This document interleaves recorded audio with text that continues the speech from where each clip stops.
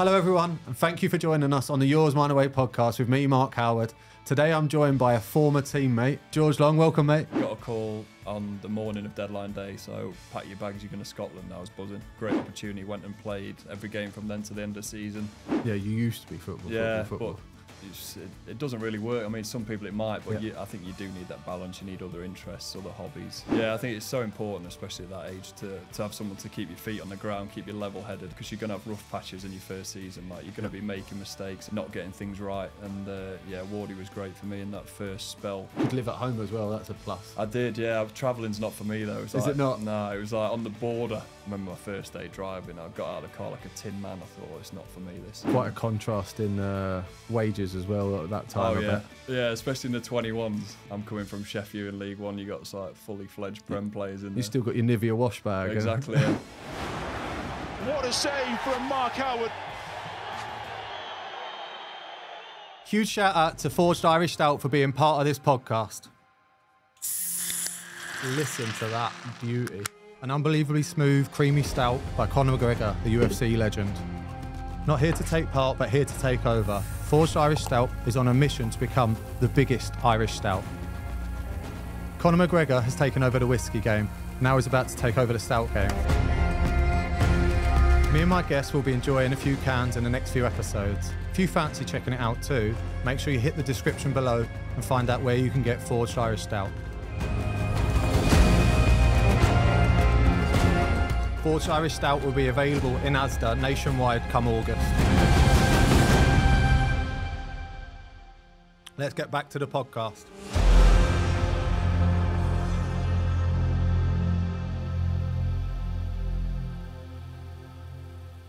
Hello everyone, and thank you for joining us on the Yours Mine Away podcast with me, Mark Howard. Today I'm joined by a former teammate, George Long. Welcome, mate.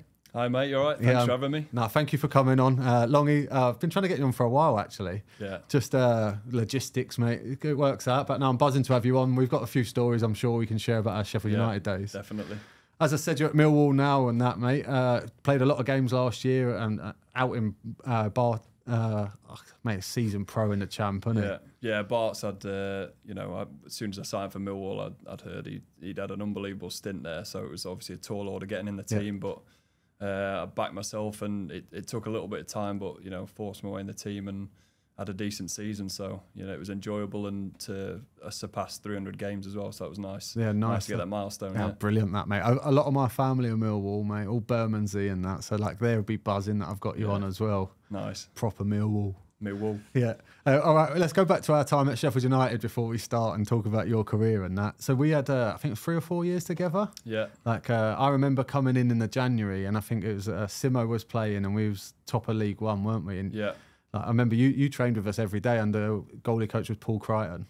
Yeah. Mate, just used to lever balls from about 20 yards. Volleys all the time, wasn't it? Yeah, every session we did, it was like from 25 yards, weren't it? Yeah, I don't know whether that's because Simo wanted it or Crichton's like smashing balls. But mate, Simo was Steve Simonson, by the way, some character, by the way. His son actually listens to this, so I'm going to tell a couple of Simo stories just for him alone. Right, fair play. Yeah, I roomed with Simo for like the first couple of years when I was with the first team, so it was quite an interesting time for me. Oh, mate, I think it was one of my first days. We did volleys to warm up, and obviously Danny Wilson had signed me, and he had said to me, Mark, like, you're not going to play. We're top of League One. Simo's here. We've got young George Long. We think he's going to be brilliant, but we just want to make sure for the running that we're covered. It's like, sound, that's class. So thanks for being honest with me. Mate, one of my first days training with Simo, mate, I volleyed the ball clean off his grid and he walked in. Do you remember? I do remember him. It's we spoke about it before, but he wasn't happy, was he? No. Whatever, I don't know. Mate, do you know what it was? Did he miss the catch or just slapped him straight up? Do you know what it was? It was, obviously, I think it was my first week, so like a little bit nervous as well. Yeah. You know, like you do 2 lads volleying the ball like 6 yards out. So like you'd move across the goal, take a volley, move across the goal, take a volley. Well, then the next set was the crossover one, so you do the diag. Okay, and they serve and across. Then they serve on the, but I served a straight one. Okay, and he's not looking. He's not looking, so I think he was looking at you on the diag, and he's taken one straight to the dish. And I just remember him just going, nah, and just walking in. I was like, oh my God, has he actually gone in? He actually went in. Yeah, that's fair play to him. Yeah. He could do that at the time, couldn't he? Yeah, I think he was back home in his motor on the way home. Yeah, his Volkswagen, mate. Yeah. Remember that banger that he classic. driving back and to and from Liverpool every day. Yeah. Mate, my other favourite story about Simo, and I swear this is true, he used to have a spare hat in his pocket when he trained because of his hair weave. He had his hair done, so he had a hair transplant. It couldn't get too wet. So that one day I remember him training, and it was bucketing it down at Shirecliffe, the training ground. And halfway through the training session, he's whipped off his hat, thrown it on the floor, and got another hat out of his pocket, a dry one. And honestly, I stood there for about 5 minutes going, did that happen? Did that happen? Yeah. And I still, to this day, I'm like, I don't know if I've convinced myself that story's real or if it happened. It probably did. I think he was quite particular about his hair, wasn't he? So yeah. It probably happened. That. Yeah. Mate, obviously, like we said, we worked together. I want to talk about the season after when I started the season and you was proverbial number 2, but you was behind me. And I remember we started the season, I think we were unbeaten in 12, and I was like, to be fair, I'd settled into living in Sheffield and loved it as a place and that. And then I ruptured my thigh at Leyton Orient away. I remember it, yeah. I remember it clearly. Yeah. I think you probably remember the lads were probably giving me a nudge. I think, are you going to warm up longer? I was like, better get out there. Yeah. So I come straight on, and you were... It was 11 minutes into the game at Leyton Orient away. I fully ruptured my thigh taking a goal kick, and then Tony McMahon tried to pass me the ball back. What do you do? Oh, I think I was laying on the floor, mate. I think it probably just hit me on the head. No, actually, I remember hopping around and kicked it out with my left foot, on one leg, just in agony. Yeah. And I remember you coming on and I think, did we win that day as well? I think it might have been 1-0. Yeah, I think we won 1-0. And obviously everyone was singing your praises. I was in the physio room in absolute agony. And that season, mate, honestly, for such a young pup, you went from strength to strength. I voted your player of the season. I think Harry Maguire won it in the end. Yeah. But it was amazing to see that you just grew into yourself. Yeah, it was. I think you don't have much time to think as a youngster. You're just rolling with it. Like you get subbed on, you're not expecting it, and then you're just in the game and you're getting on with it. And I think we kept between the two of us, we kept loads of clean sheets that year. It might have been a club record. I think it was 21 in all comps. Really? I think something like that. So. I think as a combined effort... Not that I count, mate. I kept 7 of them, so... Well, there you go. Combined effort. Yeah. But I think I was 18 at the time, so you don't know any different. You're just playing first-team football at your boyhood club, and you're just rolling with it. You're not thinking too much about it, and... you had a really good goalie coach, obviously in Darren Ward, who's been a guest on here, but Wardy loved you, didn't he? He proper looked after you. Yeah, I think it's so important, especially at that age, to have someone to keep your feet on the ground, keep you level-headed, and you just sort of coach you through, because you're going to have rough patches in your first season. You're going to be making mistakes at times and not getting things right. And Wardy was great for me in that first spell, coming into the team, because it's so important to get that grounding, and especially playing at such an early age. It was, looking back, I'm quite proud of that achievement. No, it was amazing. Even I remember the club signed Danny Coyne as well to make sure, but you just kept going, mate, and you kept your place and you was flying. Yeah, I think maybe close to 40 games that year, 35, 40 games. Yeah. So at 18, I was delighted with that, and you probably don't realise at the time what a good achievement it is. Yeah, mate, massive impact. Obviously, going forward, like you're saying, you've amassed over 300 games already. What age are you now? 29. Yes, incredible achievement, and that comes from mate, you've got so many games in when you was young. It's class, and everywhere you've gone, the first year you've had to bed in or something, and then you've just gone and played, got more games and more games, and it's it happens, doesn't it? You move on from places, then. Signing for Hull, Marshy was there. He had a great season. Then I played the year after. Then obviously coming to Millwall, Bart's playing. Then I get in the season after. So it's just, I think it's just backing yourself to impress, and then waiting for the opportunity. Yeah, no, we'll talk about that in a bit, right? I'm going to kick this off with our quick fire questions, right? Yeah. Nice and easy. Catch or parry? Catch. Favourite kit colour? I've always liked yellow. Yellow, yeah. You were luminous yellow. Yeah, I quite like it. I'm green. Play out from the back or kick it long? Kick it long. Kick it long, yes. Depends what manager, by the way. Yeah, exactly. Yeah. Any play it out from the back managers listening or watching, we can do both. Yeah, quite like a side volley, playing it long in behind. Yeah, me too, man. You know how far I kick a ball anyway. I still love booting it. Yeah. Your favourite ever goalkeeper? I've got a couple. So really young. I know you're going to say Joe Hart. Secondary, yeah.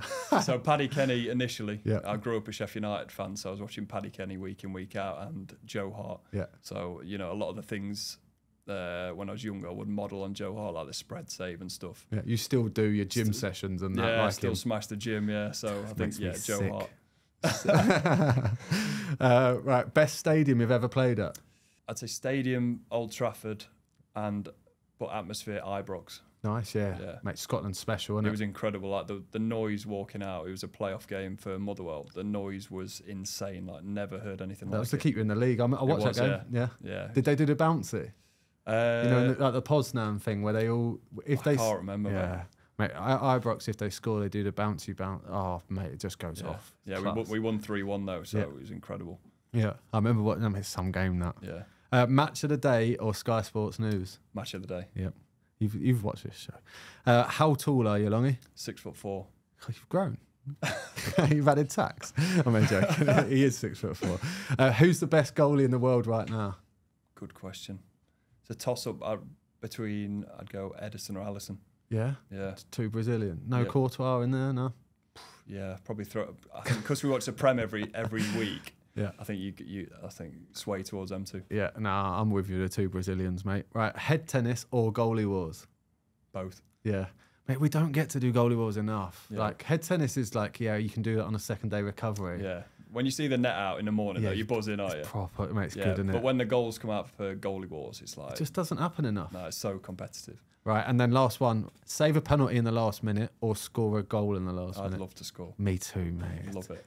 Mate, that you can't sum up what that would mean to a goalie. It'd be incredible. Yeah. I've been up for a few corners and usually it's nowhere near me. Yeah, or you foul someone. Oh, yeah. Yeah. Yeah. Because we've got no idea about climbing on bats. Guaranteed and stuff. booking, isn't it? Yeah, definitely.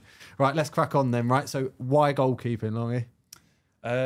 It seems like a similar story for everyone, but like my older brother, I used to go and watch him play, and I then joined in. He was 2 years older than me. I joined in outfield, but I was just hacking people down. So I think the coach just said, just go in goal. And I was quite a big lad and then stuck with it ever since, probably like eight or 9 years old. The easiest way of like summing it up is when you've got an older brother in the back garden, you have no choice. Yeah, you're getting balls smashed at you. Yeah, and you're just taking it and you're like, oh, wow, it's just what it is. Yeah. So, I think from being very young, I'd play outfield for school, but in goal since, 8 or 9. Do you have an earliest memory of the first time you played in goal? Probably I had a Sunday league team in Sheffield called Abbey Lane. So probably playing for them, I'd say. Yeah. Yeah. All right. And then obviously you're saying you did play outfield. Did you continue to play outfield while you was a goalie? For school, yeah. And I think I once played outfield for the under-15s, Sheffield United Academy. No way. Yeah, but I pulled my hammy after 10 minutes. Disaster. Yeah, so I didn't get to show what I could do, unfortunately. Yeah, right. So obviously you signed for Sheffield United Academy. What age was you when you actually signed for the academy? Under-9s, end of the under-9 season. So you was there for a really long time. Yeah, 9 till 23. I left. Good going, that, mate. mate. It's a long time, yeah. And at that time, we can chuck some other names about, but Sheffield United had a really good system of bringing players through, didn't they? Carl Walker, Carl Norton, Nick Montgomery, another one. Yeah. Jags, Phil Jagielka, Christ, Harry Maguire. Like there's loads. There is a long, endless list. Yeah. Did you ever look at that and go, to be fair, this is the right pathway? Or because you're a Sheffield United fan, did you just go, I just want to be at Sheffield United? I think so, yeah. You probably don't know any different as a kid, but I think, the academy's done really well. There's so many people like Harry, Carl Walker come out and played for England. And obviously our youth team as well was quite successful, got into the Youth Cup final, and there's probably 4 or 5. Callum McFadden still at Wrexham, isn't he? Yeah, my teammate. Yeah, so there's so many to come out, and lads in the few years below, Dom Calvert-Lewin, obviously Rammers. Yep. There's so many to name. I probably forgot loads as well. But that Man United team that did beat you in the Youth Cup final had some special players in it too, didn't they? Insane, wasn't it? Yeah. What they have, Pogba and Lingard in midfield. And it's not too bad, is it? Yeah, it's all right. Ravel Morrison. Yeah, it's not that bad, is it? Obviously, the pressures of coming through an academy like Sheffield United that has produced players, did you ever feel the pressure, or was it just a natural progression that you just would tick off every year and just see how you're getting on? I think initially I was just rolling with it, just playing games, really enjoying it, but you don't realise it's a tough place to learn your trade. You obviously got the cop behind you.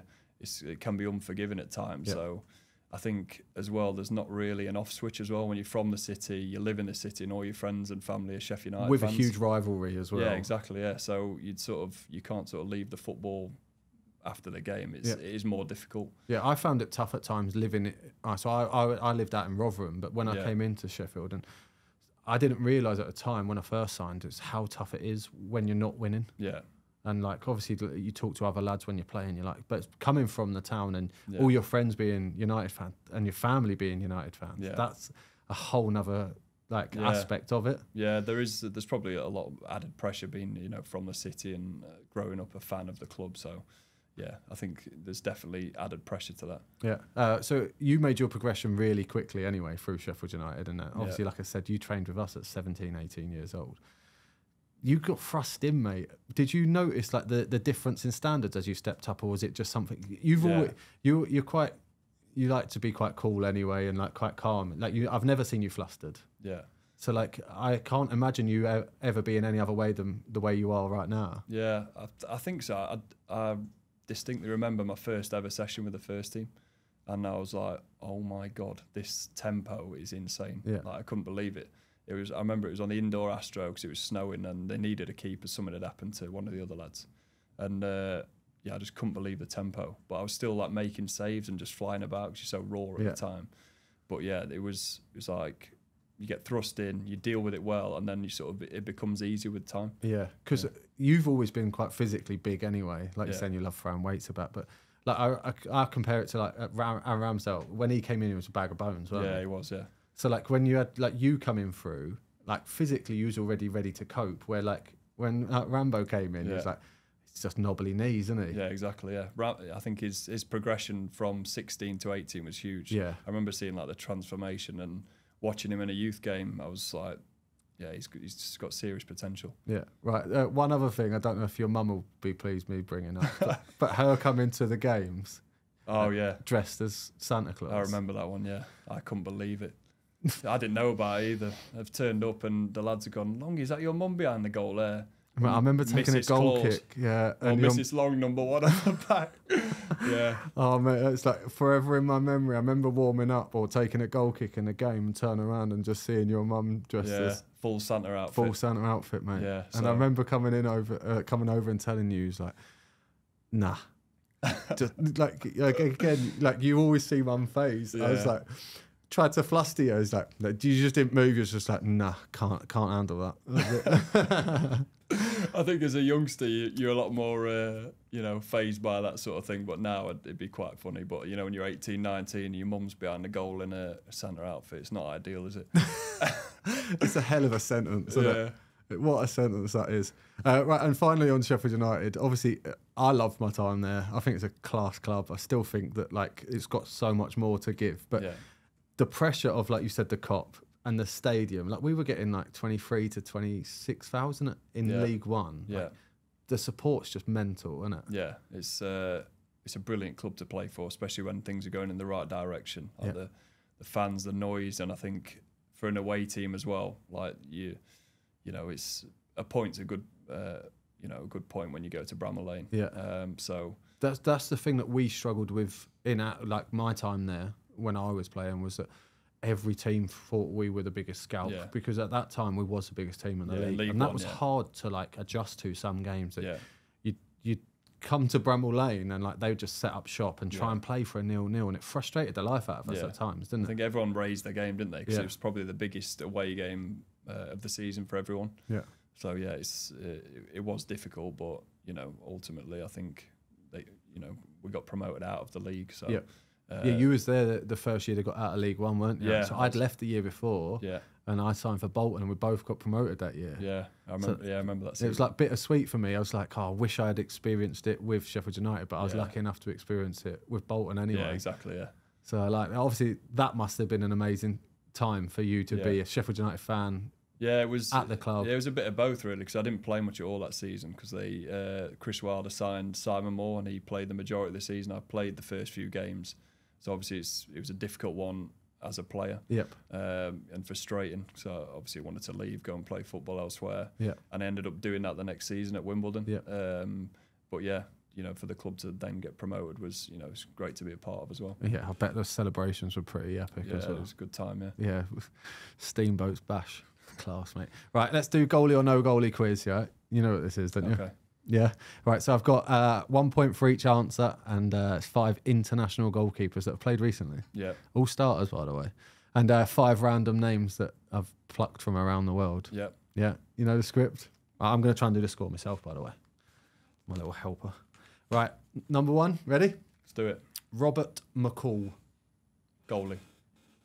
Goalie? Nope. No goalie. That is Denzel Washington's character in The Equalizer. Yeah, he could be good in goal, though, couldn't he? Yeah, he could be good. Mate, I wouldn't fancy taking him on. Right, number 2, Henry Hedison. No goalie. No. Sure? That's a goalie, isn't it? No, it's not a goalie, Is it mate. not? It's not a goalie. That is the founder of Henderson's Relish. Nice. Straight out of Sheffield. Yeah, Like proper Sheffield Yeah. Brown, that. I thought I had to get one in it. for Yeah, I you. like it. I was going to chuck in a couple of cricketers, and it's like, wow, I'll just go with the Henderson's Relish. Anyway, can you tell people what this is, by the way? It's only in Sheffield, It's by tough the to way. describe, isn't it? It's like, I suppose, like Liam Perrins. Yeah, it's like Liam Perrins. But No one likes to say Worcestershire sauce live on in air. Sheffield, it's everywhere. Yeah. Henderson's Relish. You'd have it on like your pie, Chips. pie and chips, yeah. Yeah. And probably every household's got some. Yeah, mate, but you can't get it anywhere else. No, it's just in Sheffield, yeah. Do you actually have a bottle down in London with you? You're not a real chef. Yeah, I probably do, you know. Yeah, you better I will have. do, yeah. Yeah. Probably gathering dust, but yeah. Fair enough. Right, number 3, Ogyen Kancevic. Goalie. He is a goalie, mate. I'm not repeating that name. Armenia and Alesh Kurt, goalkeeper. Mate, I've butchered that name. There he is. Is that a silent J? Who put that J in there? Right, 2 flying now. You're on a roll now. Number 4, Morgan Wallen. No goalie. He's not a goalkeeper, mate. He is one of the top country singers in the world right now. He is massive in America, like you've never seen. Yeah. We went out. We played in pre-season. We played LA Galaxy, and that night he was playing Nice. in LA, and no one came to the football match. Really, everyone was there. We was expecting like 18,000 at our game, and I think we ended up with about 8 because they all went down the road. Fair play. Yeah, it was massive. Right, number 5, Cristobal Campos. Goalie. He is a goalie, mate. He's Chile and Universidad de Chile. Yeah, nice pronunciation. No, I'm happy with that Very good. one. Yep, I'm happy with that one. You're on 3 out. Yeah, 3 out of 5. No, you're on 4 out of 5, aren't you? It's a good start. Yeah, fine.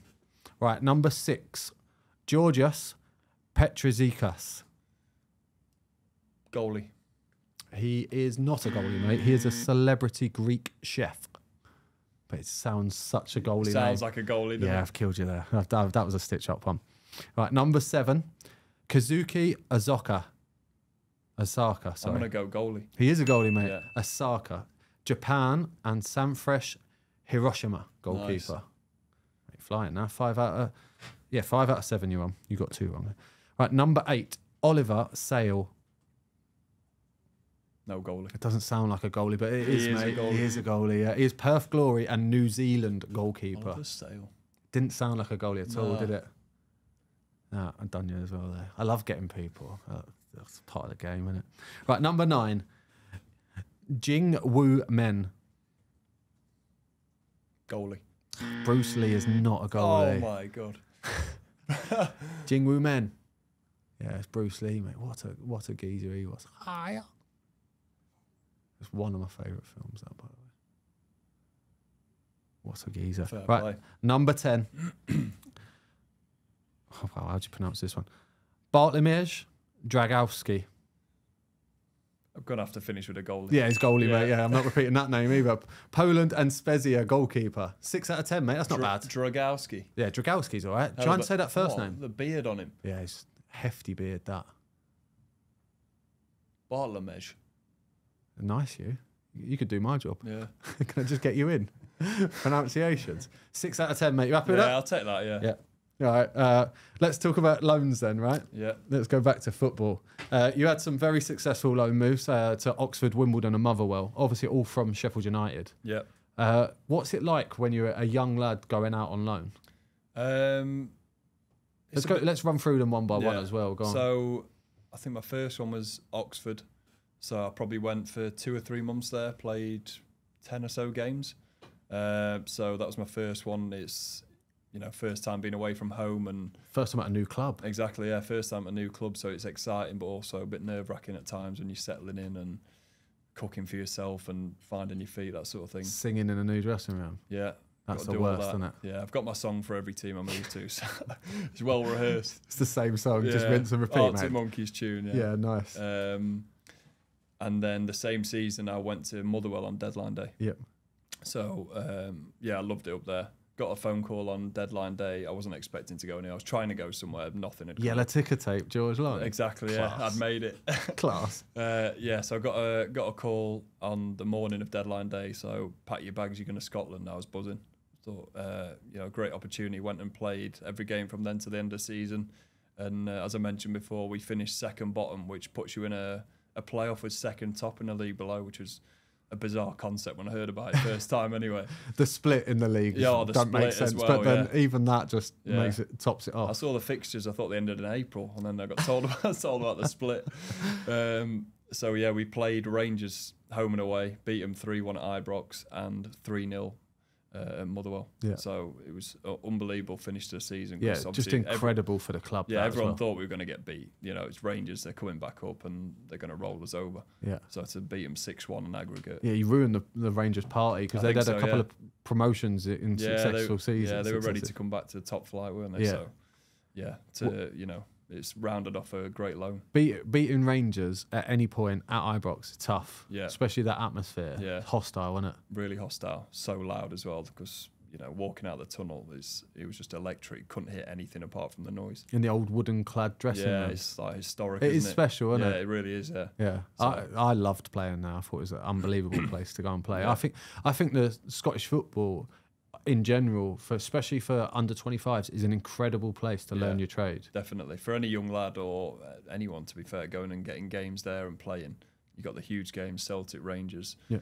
You're not going to experience that anywhere else, are you? No, exactly that. And then obviously you had a loan move to Wimbledon as well. Yeah, I loved that. It was probably one of the most enjoyable seasons in my career.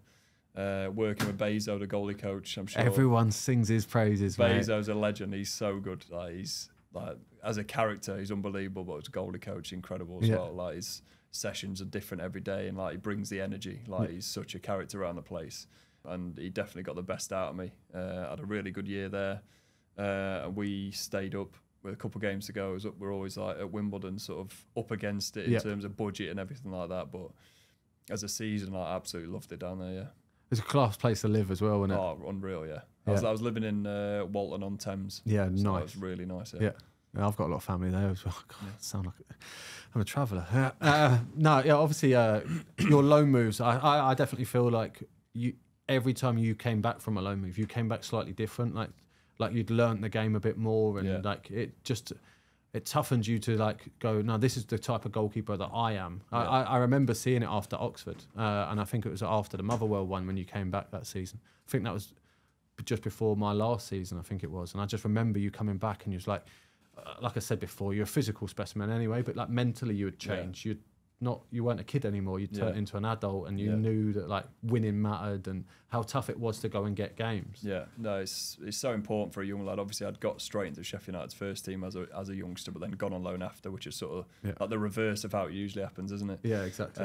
But going to other clubs, seeing different environments, different teams, styles of play, and everything like that is so good for development. So you can mix it up. You can play out the back if you need to, or shell it long when needed, when it's needed, and you can sing Arctic Monkeys whenever you need exactly, to. Exactly.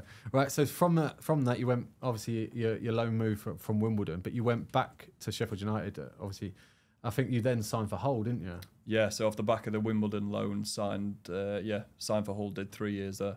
Yeah. So you obviously enjoyed your time. Could live at home as well. That's a plus. I did. Yeah. Travelling's not for me though. Is it not? No. It was on the border. It was an hour 20 from my house, and a lot of people think, it's doable. But I remember my first day driving. I got out of the car like a tin man. I thought, it's not for me. This. Yeah. So I ended up renting a flat nearby and sort of doing a little bit of both. So that helped me out. Yeah. Yeah. See, the travelling aspect, I don't think a lot of people actually appreciate, especially some of our listeners. Is when you get kids, you have no choice. But when you're young, you want to be close to the training ground. Yeah. You don't. One, you like your sleep still, but also you want to spend as much time at the training ground as possible. Yeah. And if you're travelling an hour and 20, you're not going to turn up physically your best. No, you're tired already, aren't you? Yeah, and then you're doing pre-ab just to get going. Yeah. You like where you should be turning up ready to go. Yeah.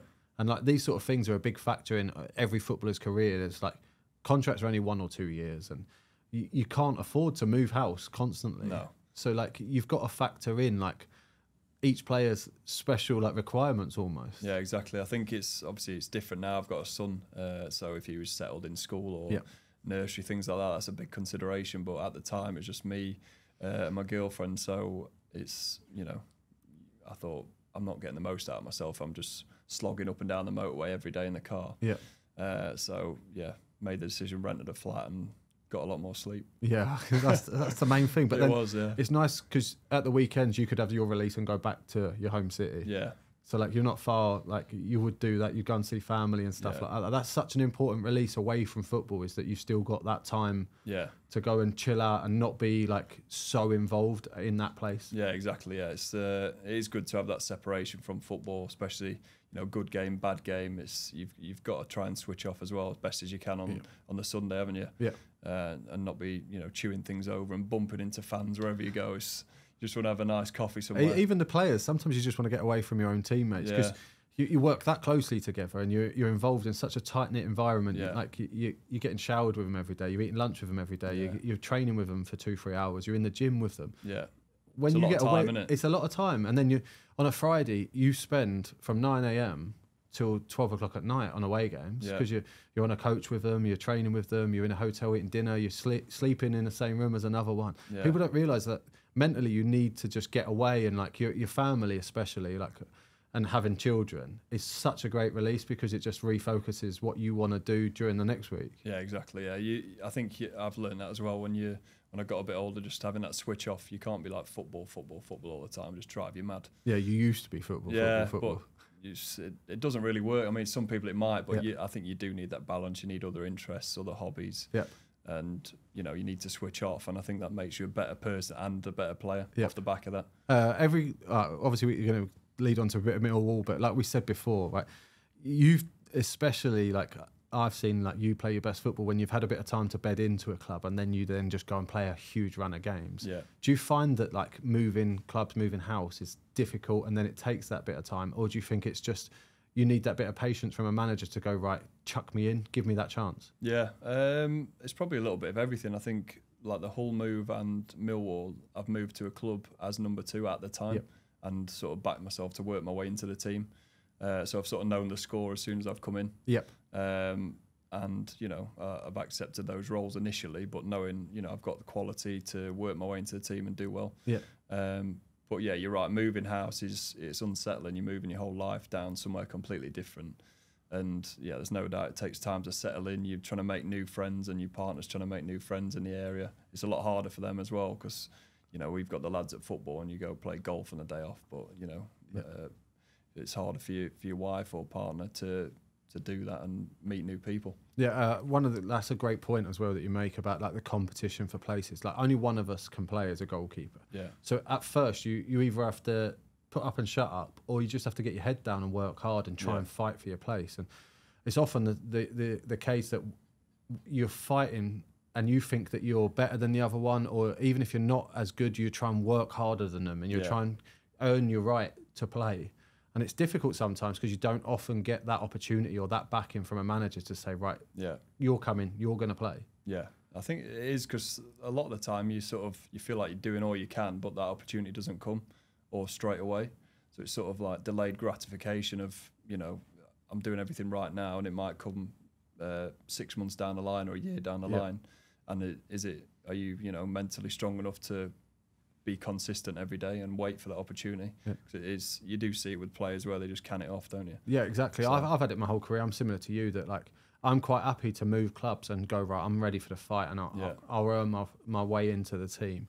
But on the other hand, sometimes when you get the vote of confidence from your manager, there's no better feeling. That like if you're at a club or a new manager comes in and he just gives you that like little pat on the back and goes, "You're my goalie," and you're like, "Oh my god, I can play with freedom." Yeah. And you actually like get to express yourself a bit more. You get to play in goal how you want to play in goal. Yeah. I think you get the best out of people when you do that, don't you? 100%. Yeah. You don't want to be especially as a keeper thinking, one thing mistake goes wrong, you're out the door. Yeah. I don't think anyone wants that as a football player. So yeah. I think Let's do some geeky goalie talk then, right? Let's talk gloves first, right? Yeah. This is Matt Smith, and this is the glove review on the Yours, Mine, Away podcast. Can you tell us about the gloves you're currently in? I've never seen you wear cells until recently. I know, yeah. I swapped, I think it's probably last season, started wearing cells. Yeah, they're class, to be fair. Well, these are the new ones. I'll get these out. They've still got the wrapping on. So this is a job for peeling. Oh my God. What do you think, 10-minute job? Nah, more. Yeah, because they all get caught in the corners, don't they? But I'm proper fussy with peeling the plastic off. I have to get the lot off. All of it. Have you? I've got like a set of tweezers in my wash bag.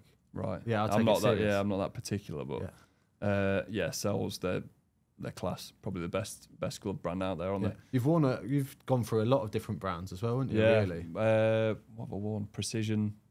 Wore AB ones for a bit. Yep. Then cells. Yeah. But I think the quality on these is like, probably definitely the best I've worn. Yeah. So durable. Yeah. I think gloves I've worn in the past is like a quartz palm. It's like a speckled palm. Yeah, love the think- technical spec. Love that. A couple of games in them, they're done. Whereas cells, you could probably rinse them for like 2-3 weeks and they're still good to go. Right. What size are you? 11. All right. And what do you do to get your gloves match ready? Everyone's slightly different. I love this sort of stuff. So say I'm playing on a Saturday, I would maybe wheel them out Thursday. Yeah. So full training session or just a warm up with the goalies? Full training session, get them going.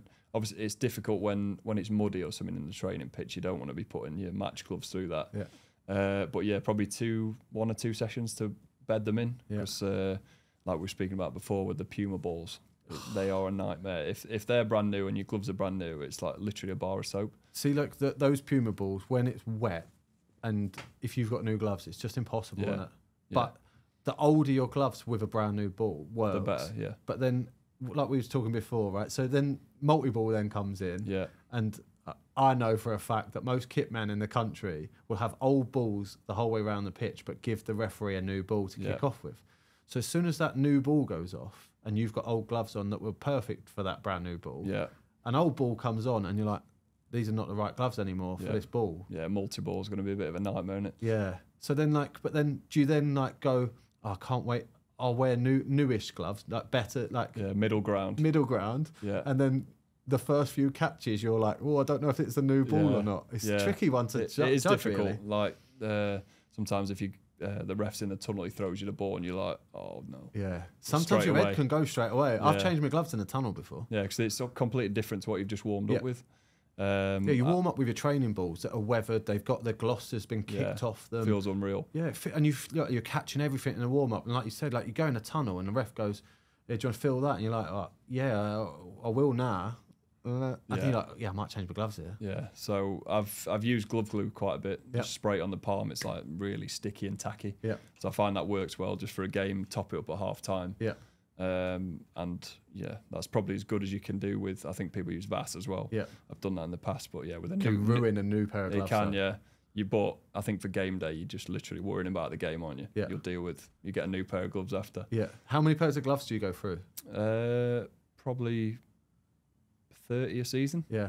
So every 2 games you're going to wear a new pair. I think so. Yeah. Yeah.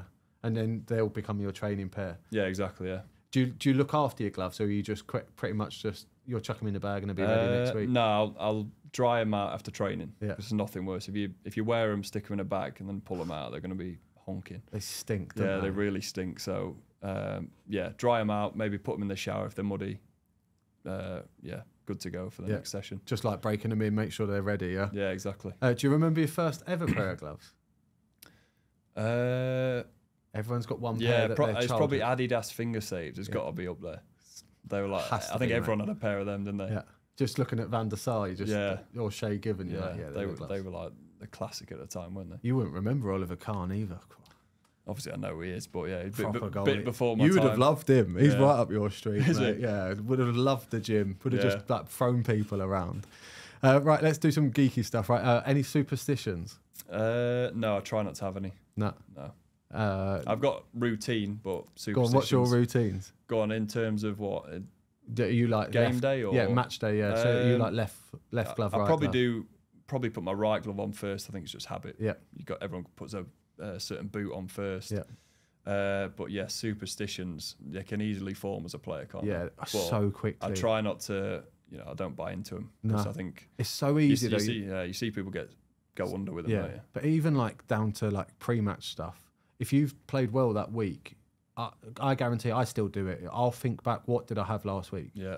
And like you go, is that a superstition or is that just me looking for an excuse to like, I had a good game last week. I'll try and carry it on. And you just try and pick up like all these things along the way. You're like, but then again, like none of it matters. Like you could eat a burger and chips before a game as a goalie. It wouldn't actually matter. No, it wouldn't. Yeah, your performance is probably, it's not going to affect it. As long as you're not hungry on the pitch, you're going to be all right, aren't you? You like a bit of scran as well, don't you? I do love my food, yeah. Yeah. What's your pre-match food? So I'll have... Where do we stop here, by the way? Can I get a pen? Yeah.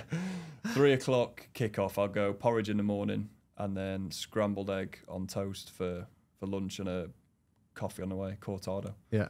Yeah, nice strong. Love a coffee, yeah. All goalies love coffee, mate. That's what keeps us alive. It's a rite of alive. passage, isn't it? Yeah, it has to be done. I'm coffee, I'm caffeine gum. Yeah. Oh, caffeine gum, I have that as well. One before, as soon as I've come in for the warm-up, straight in. Yeah, and then as you go out, spit it out. Spit it out, yeah. Yeah, and then I do that at half-time again. Yeah, and nice, half-time. Yeah, I love a caffeine addict. Why not?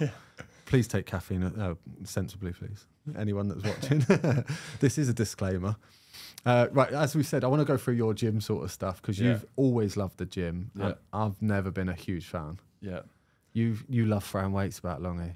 Makes me sick. I've probably come off it slightly as I've got older. When you get certain niggles at times in the season, but yeah, I still love the gym. I remember doing it at Sheffield United with like trap bar deadlifts. Probably, I think got up to 200 kg once on that. Squatting, because we had some really good fitness coaches as well. Obviously, really big Lee Rickards as well. Yeah, Lee Rickards, Lee McMahon, really good. Both of them, like unreal. Probably and they used to love Olympic lifting. Yeah, and you bought right into it. I did. Yeah, they obviously coming through at 18, 19. It's so important, like to be strong and robust. If you're going to be playing 40, 50 games a year, you've got to be strong.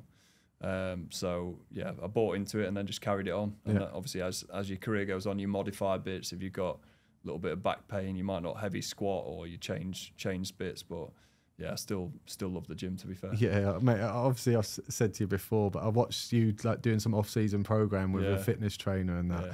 Does like I love like endurance sports, so like I'm more than happy to go for a long distance run, long distance cycle. Yeah. And like you love it, high intensity work, don't you? You love hit work and stuff like that. Yeah, so this off season I work in his Instagram, Ben the Bounty, who's pretty good Olympic. It's a great name. Bobsledder. It's a great name. He's got some leap on him. So I thought, he was in Sheffield working with me this off season, so loads of plyometrics, loads of work in a gym, so yeah, I loved it. Yeah, you have got an unbelievable spring though, haven't you? Yeah, it's pretty good. Yeah.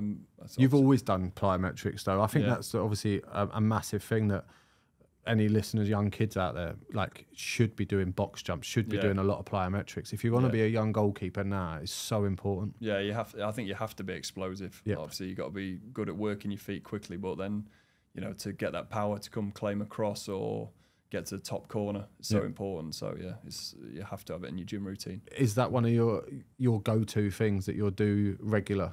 What, a box jump or just plyometrics in general? Yeah, I'd say so. Like a little bit in the prehab before training. Yeah. I have noticed a difference if you don't do any plyos before, and compared to when you do, like so much more explosive when you go into goalie training. Yep. So you're saving things where you're a bit surprised yourself because you're fired up, like your nervous system and everything. As you get older, that changes, and you just warm up the bits that you've had injuries. Yeah, exactly. Yeah, look after yourself. Yeah, I've had a ruptured Achilles and a ruptured thigh and a bad back, so I'm like, well, I'll foam roll the life out of all of them. I'll do some Y complex on an Airex and stuff. I'll just make sure that I'm looking after those older bits. You just wheel yourself out, don't you? And getting niggles at to be fair, like times. I've only missed one training session in 4 years now. So like as I've got older, I've learned to cope more. My body is like adapted more to what works for me. Yeah. And I swear by it. I think that like as soon as you know your own body and you know your own strengths and weaknesses and you can get the most out of what you've got, like I'm never physically going to be as good as you, like, but I know that how I can play football is different than how you play football, and it is just about harnessing your super strengths. Yeah, exactly. You know what works for you, don't you? The older you get, you know exactly what your routine needs to be. If someone says you're out in the grass at 10, right, I need 15 minutes in the gym, I'm good to go. Yeah. You also used to do a lot of video analysis with Wardy. Yeah. Have you carried that through? Post game, probably do your clips, maybe take 10 minutes, 5-10 minutes, look at I've had it at times where keeper coach will want to watch every involvement. Yep. That can take an hour. It takes can be a little bit boring, yeah. So I think, if you just pick out the bits, some bits you did good, what can you work on, and then move on. Do you do much work before games about opposition and analysis? Opposition set plays we'll look at, and then obviously penalties. Yeah. It's tough. Penalties is a tough one because sometimes I found I've saved the most when I've had no intel on them. You just go with your gut and you get after it and you make the save.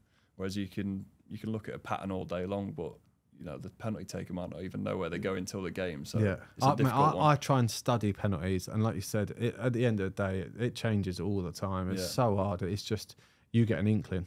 Yeah. Like as much as you can look at how they throw their arm up or their run up or the angle of their approach. Like I started to overanalyze it and go like, where's their fan base? Where are they going to celebrate? Where are they going to run to? Yeah. How many players have they got on one side of the box compared to the other? Like I would look at all these things. Yeah. And then like the last few, I think I've let in the last 2-3 penalties, and I'm like, I'll just scrap all that again and start again and just go, I'm going to dive left or right. Yeah. And see what happens. Yeah, exactly. Yeah, you may as well. Sometimes you have to like remove yourself from that situation because you get caught in it. Yeah. I wanted to talk a little bit with you about your England career and stuff like that, because the year that you came back before Nigel Atkins, I know you had a really successful spell with England and stuff, and you almost jumped straight into it from, was it under 17s you first got called up? 18s was my first 18s, call up, I knew it was quite late. You didn't do like the younger age groups, but you ended up getting in and doing really well with them. Yeah, so I didn't get loads of caps. I had one for 18s, one for the 20s. Yeah. And I was in quite a few 21 squads. But yeah, that was, brilliant experience, and there's loads of those lads have gone on to now be like full internationals and regulars in the team. And I think 21s, Gareth Southgate was the manager, so that was a good experience for me. But yeah, I loved it, going to St George's Park, travelling the world, seeing different, players from the Premier League, which I wasn't used to, being in League One with Sheffield United. So yeah, I loved it. Loved my time. It's quite a contrast in wages as well at that time. Oh, yeah. I bet there was some big hitters. Yeah, especially in the 21s. I'm coming from Sheffield in League One. You got like fully fledged Prem players in there. You still got your Nivea wash bag. Exactly. Yeah. My Invisalign wash bag.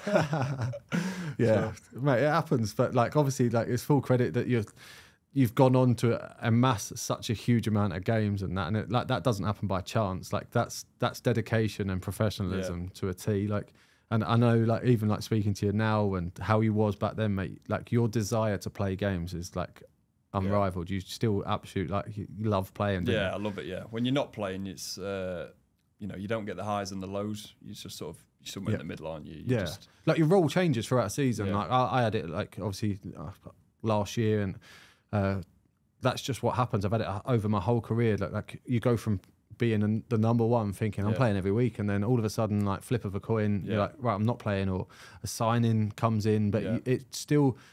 You don't lose your desire to play. No. Like myself, I'm still desperate to play as many games in my career as I can. Yeah. I feel like I spent a lot of games. I amassed 280 games on the bench. Really? And like when you look back at you and you go, they could have been appearances, but only one of you can play. So it's not always as plain sailing as you've got to move club, because there's only 72 teams in the football league. Yeah, it's not always that easy, is it? It's not easy. People think, well, he should just move and go and get games. It don't happen like that. Yeah. Even if you feel like you're too good for the level below, they might not be able to afford your wages, or the club might not want to loan you to them, or it might not be logistically the best transfer in the world for you for your career. Yeah. So, mate, like to play over 300 games at under 30 years old, it's incredible. Yeah. No, I've loved it, and I've probably got a fair few games on the bench as well, but I think I've always had the mentality of, forcing my way in wherever I've got, and that has happened. So yeah, I just love playing. I think, you get that's what you train for, isn't it? Yeah. You're doing all your work in the week, and it's great to perform well on the training ground, but when you go out and make a difference on a Saturday, that's why you play. Yeah, that's it. Yeah, like that's the hardest thing, is you want to play as big a part in the role as possible, and sometimes you don't get to do that, but you're like, patience is a virtue, mate. It is, yeah. I think I've always just try and look after what I can control work ethic, attitude. Just try and get after it every day. Yeah. And give your best. Yeah. Right. Have you got any advice for young goalkeepers? I know we've talked about the gym sort of stuff. I think really young, just enjoy it. Just dive around, try and stop the ball going in the goal. Don't worry too much about technical bits and stuff. And I think as you get older, you just have to try and separate yourself from the rest of the pack. Yeah. And I always had that mentality when I was younger. We had a goalie coach, Lee Kendall at Sheffield United. And me and him, when I was a scholar, we'd be out every afternoon going on the goalie area, putting crosses in, shots from the edge of the box, everything. And I think, you add those hours up and, I think that's probably what propelled me towards the first team. Yep. Without that, I probably, you don't know what would have happened. So yeah, honestly, obviously, I know I've said about some of your mindset and your consistency, like you're never too high and never too low. Like you've always come across to me, and every time I've played with you or against you, even like talking to you now, you can just tell that you're consistent. You're emotionally so stable, which is obviously huge because you don't have that like huge negative downfall, and you don't have that like you don't get carried away when you've done well. Yeah. It is important. That's a huge skill. I'm no expert, by the way. Yeah. I still, if you've had a bad game, it still does get to you. But you can't get too carried away with it because you've got to go out and do it again in a few days' time. So I think being emotionally stable, not like you said, not getting too high, not getting too low is so important, especially as a keeper. So you've also worked with some really good goalkeepers along the time, and you've obviously picked up some traits off them. Yeah, you're not as nice as Simon Moore, but you are a nice guy. Si's got the nicest going football tag, hasn't it? So it's tough to beat that. Yeah, no, obviously I enjoyed working with you at the time, and obviously you was young and that, but no, it's been a pleasure, and obviously. Congratulations on recently getting married. Thank you, Yeah, better mention the missus, isn't it? Just get her in there. Yeah, so recently married, got my son Harry as well. Yeah, nice. So, life's good. And finally, mate, what does the Goalkeepers Union mean to you? I think day to day, it's having a great set of lads who enjoy working hard and having a laugh. Yeah. I think there's nothing better than when you've got a good goalie group and every day you're going out looking forward to training. I think we've all been there. It's a great feeling, isn't it? Yeah. Looking forward to playing head tennis, goalie wars, whatever it is. I think it's class. Yeah. It's a special competitive group. Isn't it? It is, yeah. Everyone wants to win. Yeah. And you're trying to beat each other. So I think it's that day-to-day camaraderie. Yeah, ledge. All right. Well, what a great episode this has been, by the way. Yeah, thank you very much, George. Thank you for coming on. Thank you. This has been the Yours, Mine Away podcast with me, Mark Howard. Make sure you go and give us a follow and a like. Give us a 5-star rating. It really helps the channel grow. Thanks a lot, George Long. Thank you.